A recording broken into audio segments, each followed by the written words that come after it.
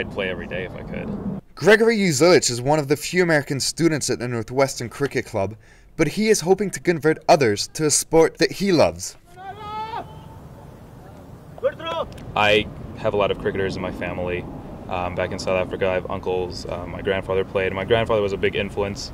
He was constantly poured on me when I was younger, but I was still very much like, no, baseball's better, because that's what I knew. Key difference is that it's a circular field, and there are no strikes, and many different ways to play a shot and score runs. The totals are much higher. Depending on the format of the game, you get scores in the hundreds, 200s, 300s.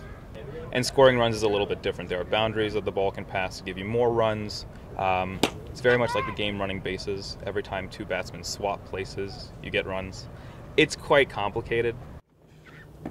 But according to the club's president, more and more students are showing up to learn about the game. Now we have a couple of very promising undergraduate students. Greg, for one, is one of the top players here, and we have a couple of other players. Some of them come very regularly, so the ratio is improving slowly. As the game progressed into the night, enthusiasm gained everyone, and even I couldn't resist to give cricket a shot. Wow! Now you go get the ball. For 322 News, I'm Arthur Tusho.